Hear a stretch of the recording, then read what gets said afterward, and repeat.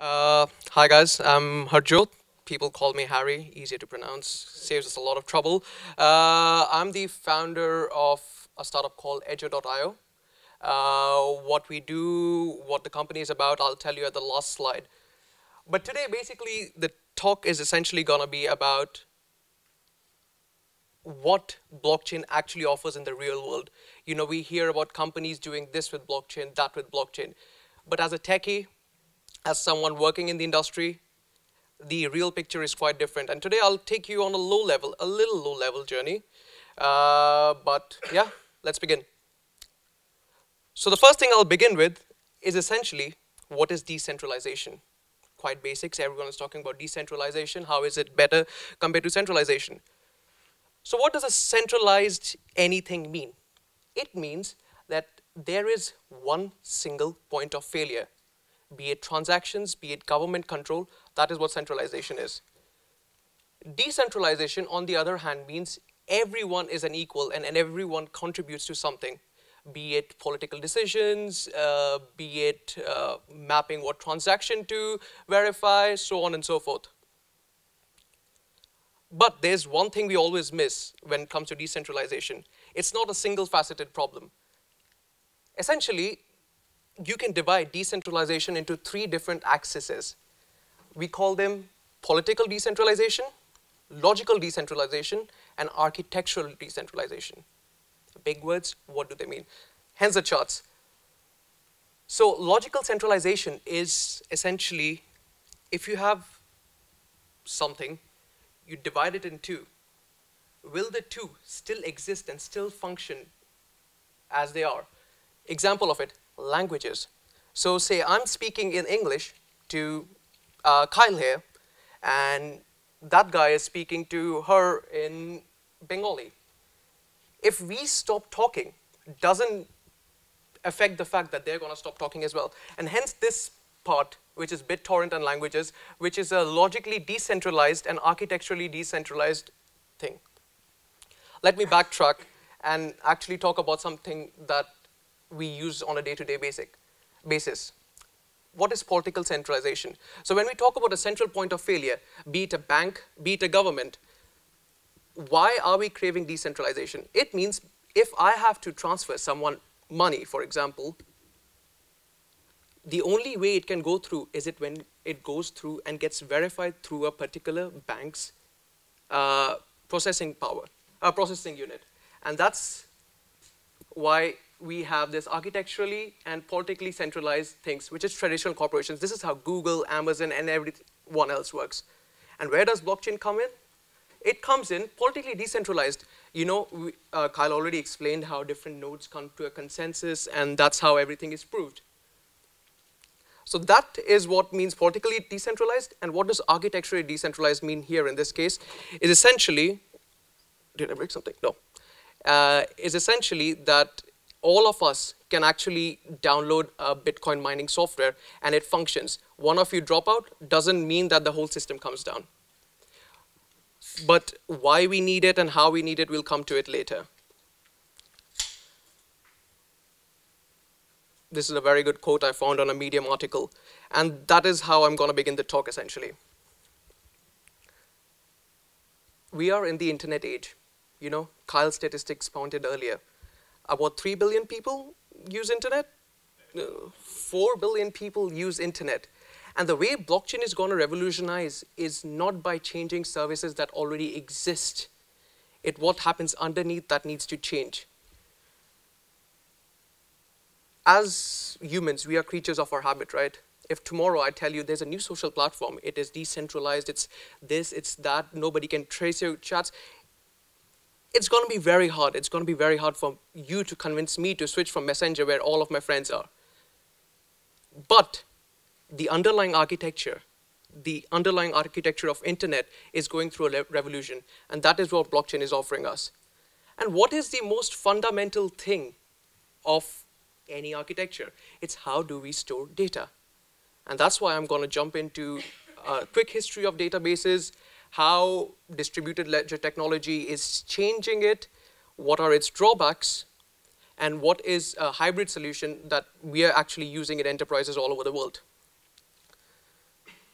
It was 1974. Yeah, 1974. This guy called Edgar Cod worked at some labs in San Jose. There were a lot of labs back then. And basically, he proposed something called relational databases, a model for relational databases. What are relational databases? Essentially, if you have something this and this, the way to store it is to relate this to this and actually create a relationship between different data forms. And that is where SQL was born. The first software system R launched in 1974, first customer, 1977, so on and so forth. But then the internet began, and like everyone was in the internet, and people started realizing that the amount of data that was coming in and people had to store, the servers, they were dying. They could literally not process those speeds. They could literally not cater as fast as people wanted the solutions to be catered. And then this developer from a company called Last.fm, are you guys familiar with that company? It was a music-based company. Yeah.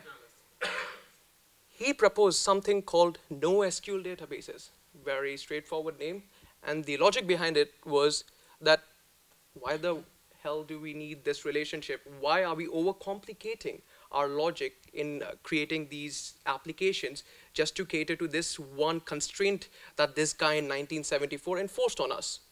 And hence was born NoSQL databases. MongoDB, CouchDB, Redis, all of them are the same thing. What are they? They're nothing but literal blobs of data. Now, what benefit does that offer? The thing is, when you have relational entities sitting together, linked to one another, it's very difficult to say, pick a point and be like, okay, I'm going to cut this data, like, better example, I have a notebook, okay? Notebook is full of columns, and at what point do I decide, okay, I'm going to cut this notebook in half and copy it over to somewhere? Now, the question is, why do we need to do that? Because data immutability. You have all these big servers everywhere, and the way to actually scale to the problem that I was mentioning earlier, you have to replicate databases. You have to break them apart and keep them in chunks. And with SQL-based databases, that wasn't possible. So NoSQL database, because it has no structure, it's just a random blob of data. You can literally pick it anywhere, divide it over, and that's horizontal scaling for you. So essentially, these bits were divided into two parts. Something we call centralized databases, which I've explained, SQL, and you have something called distributed databases, which can be broken apart and replicated across the world, and they still function. But even because of that, they still have something called the centralized and the decentralized management. Centralized management means, so Google, they use distributed data systems, but does that mean that the data that they have is publicly available? Does that mean that someone else can control the data going into Google or not? No. And that's why they are called centralized management systems. But where distributed ledger technology essentially comes in is a decentralized management system. Everyone is an equal owner in the big consortium of nodes or the way the data is stored.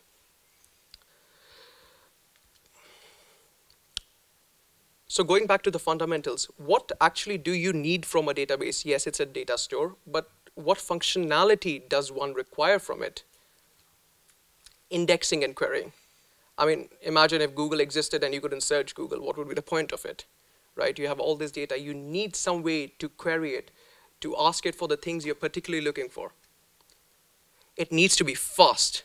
I'm picking on Google because it's the most familiar software product out there. But imagine if your Google result took 10 seconds compared to, say, Bing, and suddenly Bing is good with 2-second results. Which one would you opt for? So high transaction rates is another big thing. Low latency.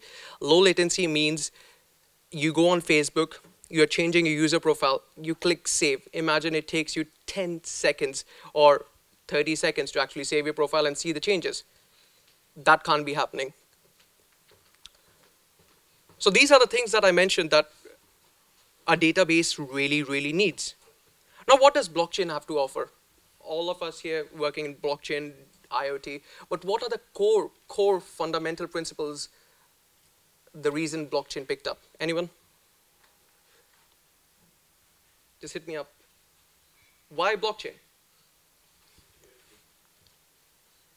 Sec Sorry? That's a good point. Remove of control. Decentralization. First point is decentralization. Why? I already explained in the previous slides.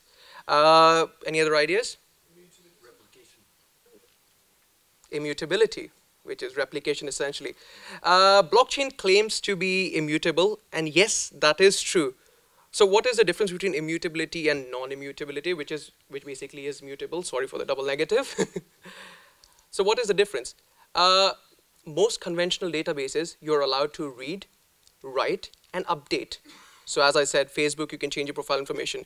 But what blockchain is, that once something is written, you can't go back and update it, because that invalidates the whole chain of events that you have, the whole record of things that you have. But is it really immutable? No, but because if my blockchain is running on 10 different data centers and they all burn down, no. But to a great extent, yes, almost immutable. And what is another thing? Trustless kind of goes into decentralization already. This is Kyle's topic, owner-controlled assets, which is the subset of ICOs and the cryptocurrencies we look at. All good, beautiful things to offer, but there are drawbacks. It's horribly, horribly inefficient to store data. According to the exchange rate in June 2017, to store 1 kilobyte of data, it cost $1.31. I mean, great stuff what you pointed out earlier, but using it as a core system, $1.31 per kilobyte is heavy a price. Another thing is transaction speed. Sorry for the Internet Explorer logo. I was looking for a slow thing. I couldn't find a logo that explained it. Transactions are slow, horribly slow. As I explained in the previous step, for a database, you need low latency and a very high transaction rate.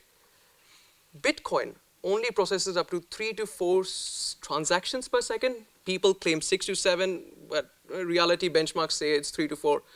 Comparatively, Visa, which processes card transactions, they do about 1,700, 1,800, don't quote me on the figure, but it's around that ballpark, per second. Now you see the discrepancy. And as I said, one of the core needs of a database was to have a very, very high transaction rate. So can blockchain actually be used as a database? In one word, no.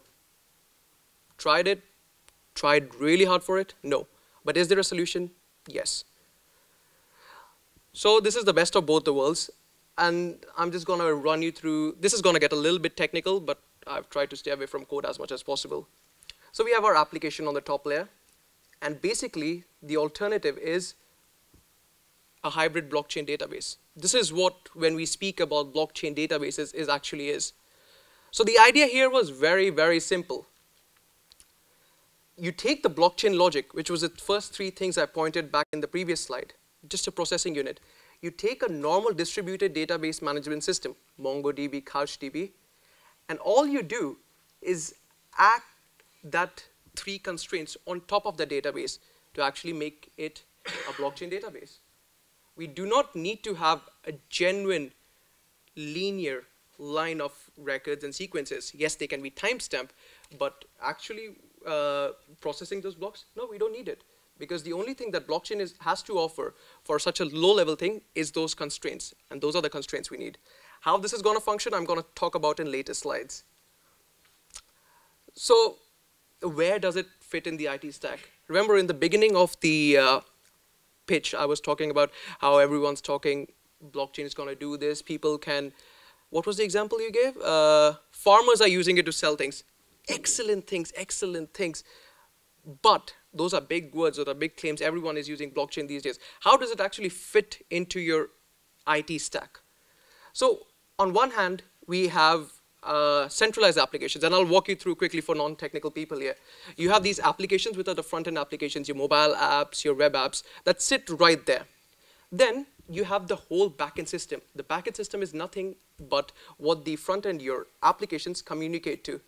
That is broken down into the platform. Amazon, AWS, example of a big platform people run on. You have the processing, which is of a lot of times called the business logic. So what does your application actually do? and that is EC2, GCP, wherever you want to run your stuff. At the lowest level possible is the file system. Where do you actually store your data? And the database, how do you actually interact with that data? In the middle, and this is where most enterprises and most big applications these days are actually using blockchain. These big banks, these big corporations, they're not coming and rerouting their whole architecture and destroying it. What they're doing is keeping the whole stack same, but just for the data where they want those blockchain constraints, they fit in a blockchain database. So for the rest of the things, say user management, user permissions, they use this. But for things like who owns this, who owns that, they use the blockchain database. On the other end is the utopian future everyone is claiming for, everyone wants. But Kyle made some predictions. Sorry, I'm not picking on you. It's just easier to refer back to the previous presentation.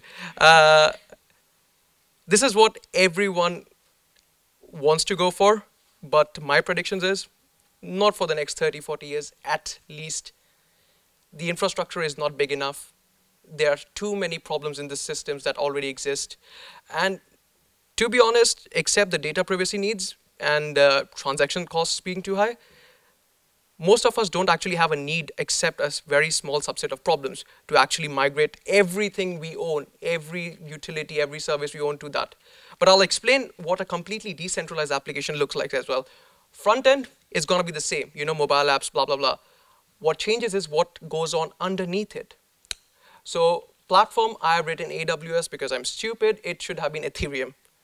So Ethereum is going to be where you put up your application, where everything happens. Processing on the Ethereum virtual machine. So you use your Ethereum tokens to actually deploy your application onto the Ethereum platform to use their processing power and use everything else. The file system is IPFS, which is a distributed file system, kind of like StorageX. Has anyone heard of StorageX? So basically, they store parts of your data on a lot of different machines, and blockchain database. So that was a hypothetical blockchain database I showed to you. But there is only one product right now which was born out of, actually my company's ex-competitor, they moved on to this, so I'm very happy. They are the one creating a product like this. It's called BigchainDB. They are based out of Berlin. Great company, great founders, amazing technical team. So what they have done is essentially, this is how a BigchainDB network looks like. And this is the only slide where it gets really, really technical. So what happens is, these are your individual blockchain nodes, as you call them. And all of them control the database. And they are each individually divided into three parts, which I mentioned already. There is the MongoDB, which is the database, the BigchainDB server, which was kind of like the overarching processing runner, and Tendermint. I'll tell you how a transaction would look like once in this kind of a system. Just compared to what Kyle was saying earlier about things reaching consensus, it's going to be a similar story. So the client makes a request, which is called a transaction. It's in a JSON format. Is anyone familiar with JSON objects? Yeah? Unorganized, no SQL data. This is communicated to one of these nodes. We don't know which, just one of these random nodes. What happens is BigchainDB sees it. It's like, oh, is this a valid transaction? Validates, sanity checks. Then it goes to something called Tendermint. Now, Tendermint is one of these companies that are really, really blowing up. They are not ICO related. They're nothing of that such. But they are a purely service-based company.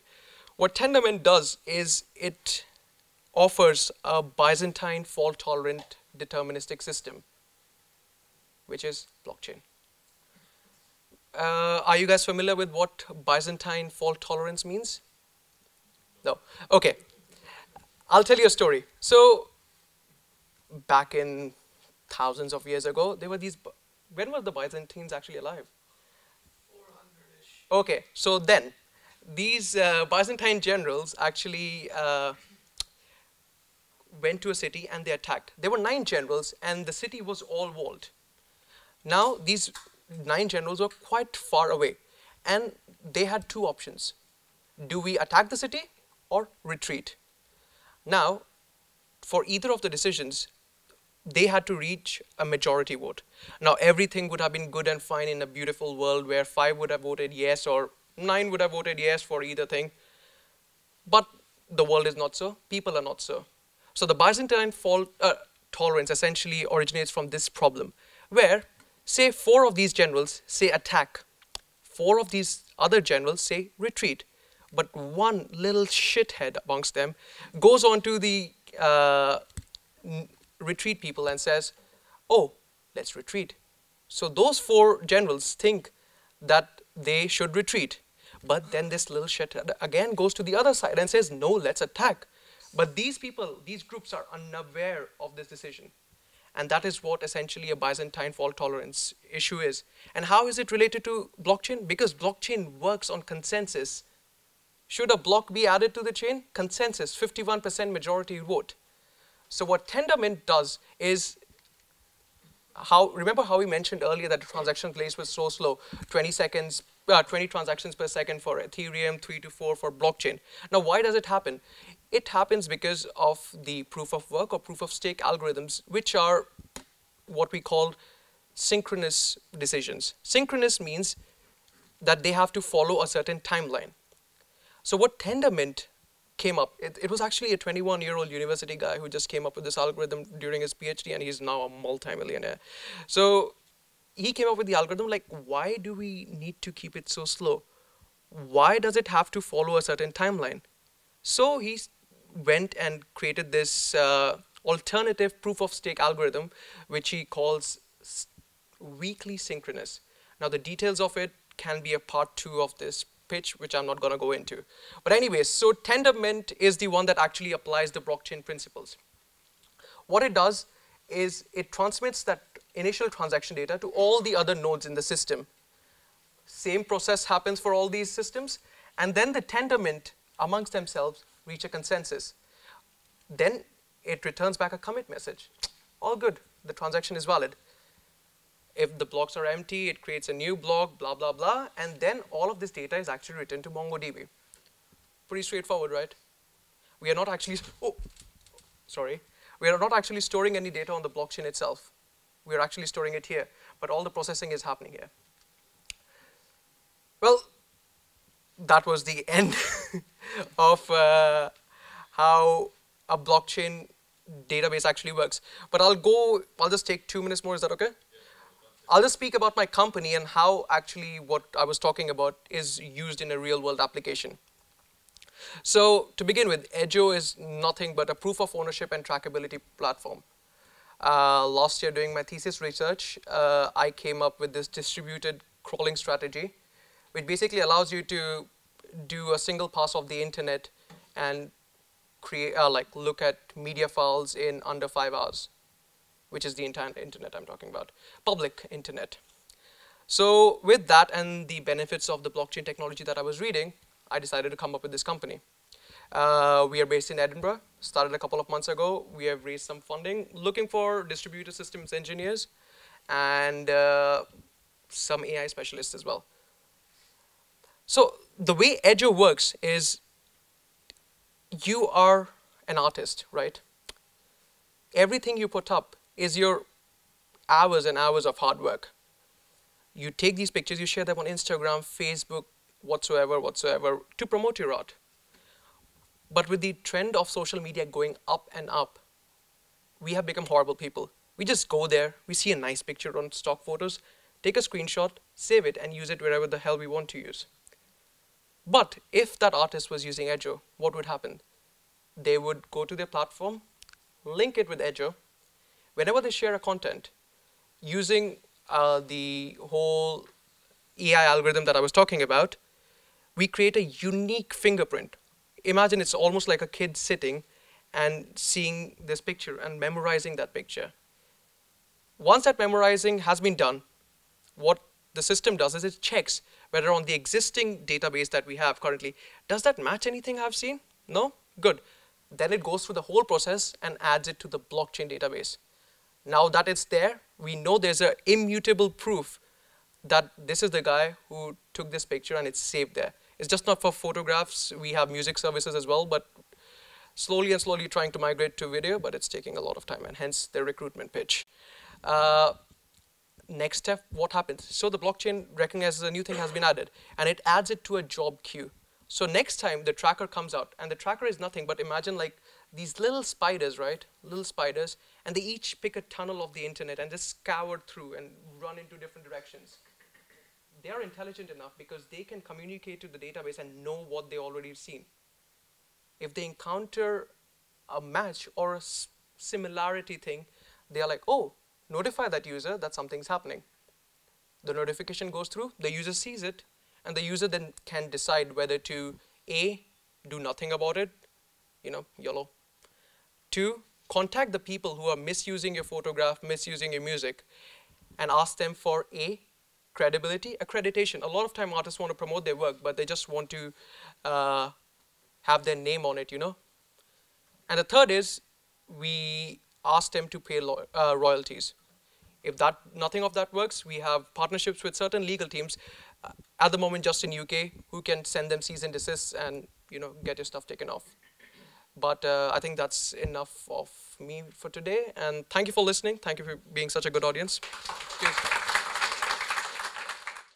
So we're going to hand over to do some Q&A now. So I think, firstly, thanks so much, Harry. Thanks so much. You've had so much, you've given us a great overview of the business of blockchain and the business applications in the future, where that's going. Harry, given us a view under the hood of how I actually make that work. And so guys, I want to hand over to you guys for questions. So who's first?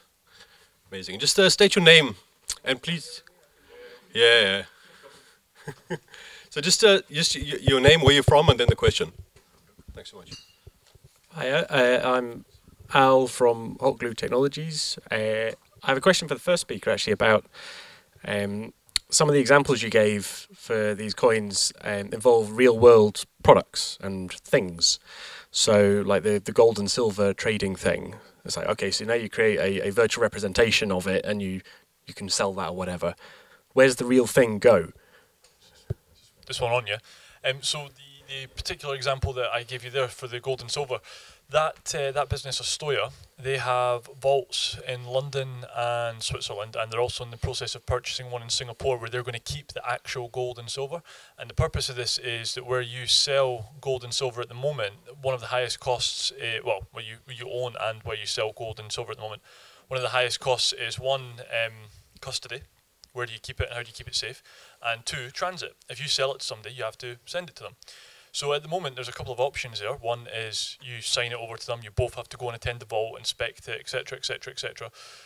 And at the moment, these guys have vaults in London and Switzerland where they will sell the tokenized version of the gold or the silver as an investment, and then that token represents the asset. You transfer it, and the new holder then can go and visit their gold or silver, or they can just be happy in the knowledge that it's there with a underwritten and legal company. So that's one example. It's probably a good example of it.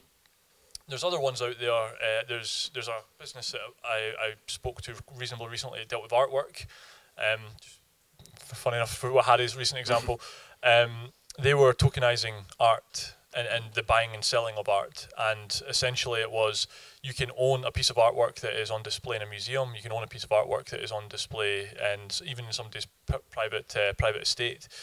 But at the moment, if you want to buy or sell that art, it has to go to auction. Then the new owner would typically go and bring it back, and then they could put it out to a museum or they could put it out to an art display. These guys are, again, tokenizing it, and the token represents that piece of art. That in particular company said that their target is to tokenize the Mona Lisa. Now, best of luck to them. I can't see it. I can't see them going for it. But you know, there is physical assets on the back of asset-backed tokens. Now, not all tokens in cryptocurrencies are asset-backed. Some of them are backed. So some of them are based on value of token is in reality to a digital thing. So you could have processing power, storage. Some of it is literally used for gas, or for gas. Gas is a term that typically gets used for Neo or for even Ethereum and things like that, where you're using that token as a currency for the platform. So to pay for your usage of the Ethereum network, as Harry pointed out, you would use your Ethereum tokens for that transaction, and you'd be charged at that. So depending on the nature of the business represents how that in particular token is valued and how it's used. Does that help at all? Yeah. It's going back to like the gold and silver thing. How does this differ from like a bank, where you get a bit of paper that says this is worth a little sliver of gold in a vault, and we're going to look after it for you, and we're the single point of failure? So it comes back to immutability and to speed of transaction and things like that. So a bank at the moment can hold your money, your currency, your assets for you, and can put it on a bit of paper. That bit of paper can be lost, it can be corrupted. If the bank has a malware attack, then it can be manipulated, held hostage, whatever the case may be. I'm using malware and things like that. When I say a bit of paper, I mean a record. I'm not actually meaning a physical bit of paper. The blockchain-based tokenized assets are immutable, as we discussed. And then also you have the speed of transaction. So the platforms, for Astoya is the example that we're going on to, they can transfer assets and in real time. There's the point that Harry raised around transaction speed, block size, so it could take a few minutes, but that's better than having to contact a bank, having to sign documentation, having to go over due diligence, etc., etc. If you have the finances and the capital to buy a bit of gold, you can go onto this platform, buy a bit of gold off of somebody at whatever they're willing to sell it at that time, and you will receive that gold, and you will be the owner of that gold as soon as you receive the token within minutes. And then everyone throughout the world, based on the blockchain, can go and have a look at the blockchain, see who owns what gold and where it's kept, all that sort of good stuff. But see how much gold I own and where it's kept. Yeah, exactly. So it depends on how privacy you want, what token you'll use. I know some gold and silver buyers, and they do it specifically because they can bury it in their garden and know exactly where it is and who's got it. Yeah, and there's a lot of people that still do that, and there's a novelty in that as well. So. Yeah, sure. Okay, thank you. Cheers. There's definitely a certain immutability of having it buried in the garden, but yeah. Cool. Thanks, Carl. Questions? Christian. Right. So I have I read about this new consensus mechanism, which is proof of space and time. It's being developed by some researcher. Actually, I would like to get some input out of both of you, right? For Kyle, because you did some research, obviously, on tokens which utilize the empty storage that people have on their hard drives. And so the idea of proof of space and time is that you use the empty storage that people have to mine the coin. And like the concept is that people have a lot of empty storage, so there wouldn't be an incentive to do buy and make farms for farming the coin, because people can just do it inherently because there's a lot of empty storage. Do you know if there's a lot, like how effective are the coins that offer storage space based on this? So I'm not familiar with the term, but the concept that you've described I am familiar with. There's actually a really good project down in England that are doing something very similar. And in terms of success of tokens that I've seen, I haven't actually seen any token that works on that basis be successful so far. Now I'm aware of them, and it's because they're in their infancy. It might be too early to tell if those things are going to be successful or not. Now, I think it's a great idea. I think you look at Bitcoin mining farms as an example. Some ridiculously big ones that are pulling out 300 million in investment simply to open up a farm and just set up a load of servers with a load of processing power that can literally just rally through. If there's a process there where you can then put your hand up and say, I'm happy to join a mining pool, or whatever the case may be, you can use my processing power, or I work for a company and I'm on the night shift and I know that they only use 10% of their servers, so I'm going to fire out the other 90% in my spare time, anything. It makes total sense to me. Use efficiency, use capacity management. If you have availability there, use it. I think that those kind of concepts will be successful, but then it depends on how big a fish you're going to be in the big wide world. So you see £300 million mining farms being set up in America and things like that. Is somebody sitting in their basement joining a local mining pool going to be able to compete with those guys? Probably not. If the mining pool gets big enough, who knows? I don't know if you've got a view on that one. Yeah, maybe Harry, because you're the technical guy, have you heard about the concept and do you have some like outside input? Because I just read the paper, and I would love to, maybe chat to somebody about I mean, this. I don't think I've read the paper, but the concept Right. sounds very familiar. Uh, I don't have an answer to whether it's going to be successful or not, but it's going to be a reverse question to you, and then I'll probably ask you, to what extent or to what need is such a token being launched? What is the point of it? To essentially facilitate this decentralization, because as Kyle said, 300 million forming forms, right? It's getting more and more centralized. You lose this, empowering the people, and the idea of this consensus method is that there's so many people have so much free space, it wouldn't make sense to build a farm around this. So to essentially empower the users again, as Bitcoin originally intended. So, because space or storage space is nothing but dumb circuits that you store stuff on. So, does the consensus work by how much storage you have, and how much different storage? Yeah, essentially, the more free space you have on your hard drive, the more you are going to contribute to the consensus. Okay.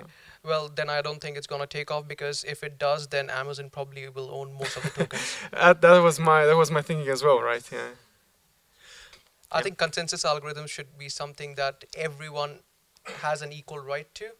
Hence, us going away from the synchronicity of the most consensus algorithms that are out there. Because you, just with a mobile phone, should technically have the same rights or the same laws as someone with a server farm which takes 300 million. That is the point of decentralization. Otherwise, we are trying to go away from capitalism to just create a bigger, much more bloated version of capitalism. Seems like that's at the moment. Yeah. It seems to be this sort of continual cycle of creation and destruction of new paradigms. That it becomes decentralization, and then a good idea kind of gets picked up, gets mass adoption, and then it becomes almost re-centralized around new nodes, and that cycle seems to be picking up. Next question. Oh, by the way, guys, I just remembered something. The slides ended abruptly because I think I deleted one by mistake in the end. I was going to talk about use cases, I just remembered, because that was there as well. I touched on that point there. Yeah, anyways, sorry. I mean, if you want to share a use case. I don't know where the slide went, to be honest. Well, obviously it wasn't on the blockchain.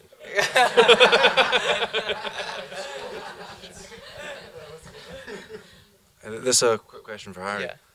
So with this app, the user can sign up and say, "This is my photograph. Look for it on the internet." It's maybe not a blockchain question as such. How can you search the internet so quickly to find similarities between like pictures and? Okay. Well, I wouldn't be giving my patent away if I told you. Okay. But the idea is pretty simple.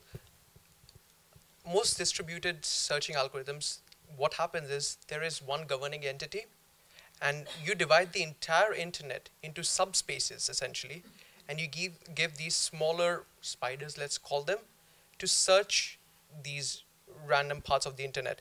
They all come and report back to the central entity, and the central entity kind of like joins it together and creates a record.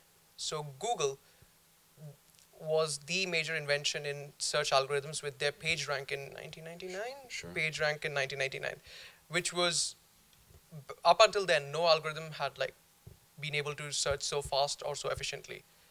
But kind of taking from the whole principle of blockchain itself, like the decentralization itself, the way on a higher level my algorithm works is there is no governing entity, and everyone who is using the platform kind of becomes a spider themselves. Okay. Make sense? Yeah. So I'm not asking you to mine my coins, mine my tokens, because you don't really need to, and even if you do, you can probably run it on your phone. But if you're giving me 2% extra processing power and I give you discounted rates, wouldn't you want to? So that's how the algorithm works. But if you want to get into a little bit more technical nitty-gritty, just catch me after. Cheers. Cool, go.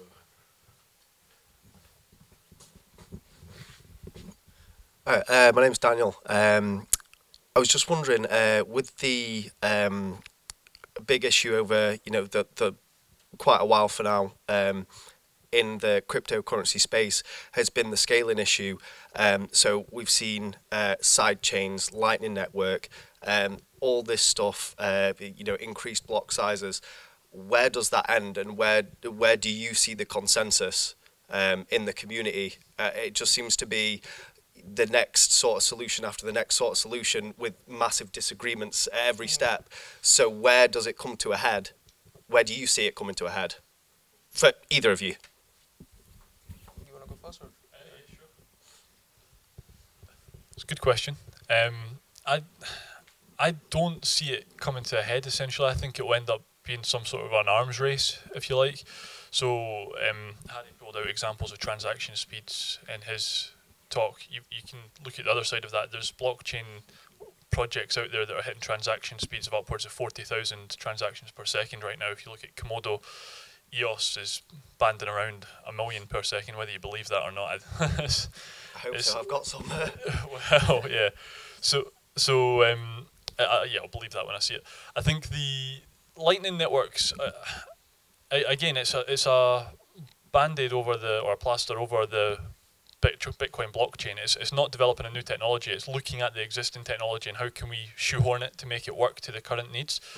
I think, as opposed to coming to a head, somebody's going to crack it, and somebody's going to get to the point of saying, right, we've looked at it, we've looked at a different methodology, could be blockchain 3.0, could be blockchain 12.0, I don't know how far it will go, but I think that blockchain as it is won't come to an amalgamation of all the different tokens and all the different projects fighting with each other to try and find a solution. I think there will only be one. I'm looking at it right now and I'm seeing, I think what we're up to now, 7,500 cryptocurrencies listed publicly, probably double that, 3 times that blockchain projects around the world that are running in isolation without the whole ICO propagation. I think in 2-3 years from now, the cryptocurrency space is going to go from 7,500 down to maybe 50, less than that. I think there's going to be a shed loads of projects that are going to go bust. I think there's going to be a shed loads of projects that are going to run out of funding, or they're going to be unable to meet their roadmap or unable to meet their goals, and people are just going to drop them. I think at that point, 2-3 years maybe, we'll have a better idea of what the future of blockchain is going to be. Right now, we are in the infancy. I pulled up the figures in terms of the amount of people that are involved in blockchain. I think there'll be something new. I guess I don't think it'll be an adaptation of what's currently there using side chains and all the rest of it. Harry, I don't know if you've got a view on that too. Well, to a certain extent, I agree with Kyle. Looking at the space, it's very, very divided in the sense of people who want to build on it just because they can, and then they come up with these unique things. But I'll just go back to the 1990s. I was probably not even born. I was born in 1996, so I don't know much about it. But the way any technological innovation works is what we call a bubble. It's a simple peak up and down. In the infancy, adopters are slow. Rewards are not enough. People start seeing it. Hence, these 7,500 cryptocurrencies come up. They recognize the space that the early adopters, the early innovators came up with. A technology is not born out of the first application that was built on it. Bitcoin was the first application built on top of the blockchain idea. And people took that idea and are running with it. They are obsessing over tokens, everything. After a certain point of time, as Kyle said earlier, they're not going to meet their roadmaps, blah, blah, blah, and it's going to fail. And then all it's going to be is its true essence, which is offering those 3 qualities why it actually took off in the first place. Not the application side of it, but how it's going to revolutionize the underlying architecture of what things are now. Internet is there. There's nothing that's going to change the way internet works. It's going to change the way we interact with it. It's going to make our interactions effortless, seamless, but it's not going to change internet itself. You will have these we call them first world applications that are going to come up, but 95, 98, 99% of them are going to fail, and only the ones that are actually contributing to the service itself, to improving the service itself, are going to stick. And now which is going to be which, I don't know.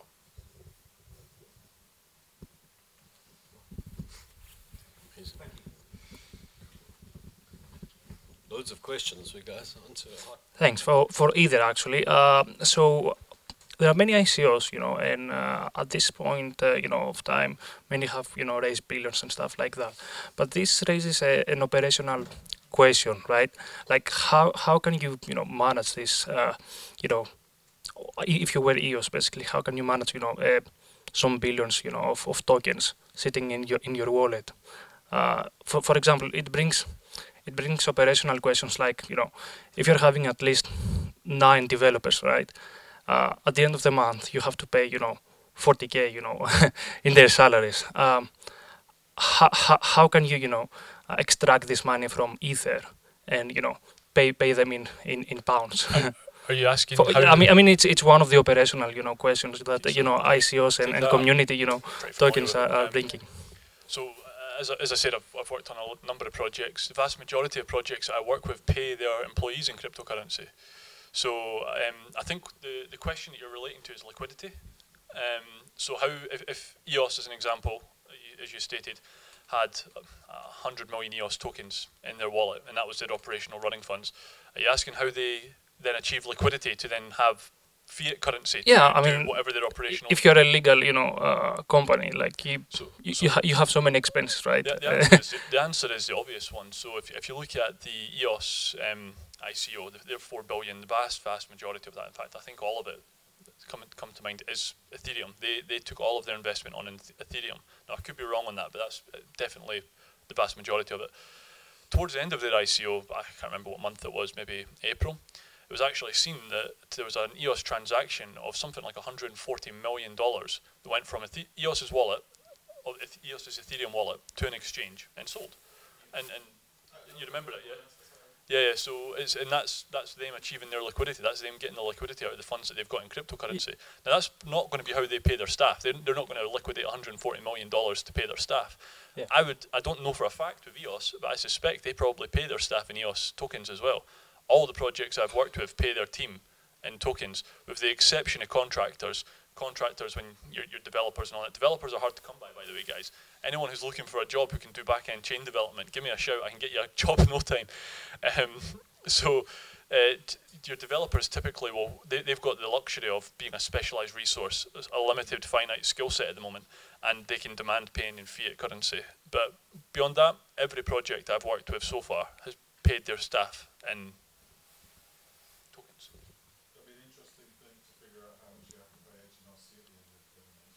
It's a pain in the arse for me. So me personally, I've actually got an accountant that deals with cryptocurrency. I'm having to keep well, luckily it's immutable, so I have to then take the tokens. You have to take a timestamp of the token value at the point you get given it, and essentially, etc., etc. So if I have a token that I get paid, that's a taxable transaction. So I have to take the tax. I take the value of that token at the point of getting paid. That goes on my tax return. Then if I turn that into fiat, that's another taxable transaction. So if it goes up, then I have to lose it. If it goes down, then it becomes a bit of a tax write-off. And yeah, it's interesting. Sorry, extra question. Guys, I'm just looking at the time. I think should we save additional questions to networking time? We can have those over beer if you guys are all right with that. Yeah. All right, cool. Guys, fantastic. Thanks so much, Carl and Harry. You guys have been amazing. Giving us a business and technical overview of the IoT space. Guys, if you enjoyed tonight, if you've taken pictures, please make sure you tweet, share on LinkedIn, all the social media channels, hashtag IOT-EDI33 and hashtag DLT-EDI7. Watch this space. Thanks so much for coming. Thanks to Skyscanner again for hosting us and for the pizza and beer. And we'll see you guys next time. Thanks a lot.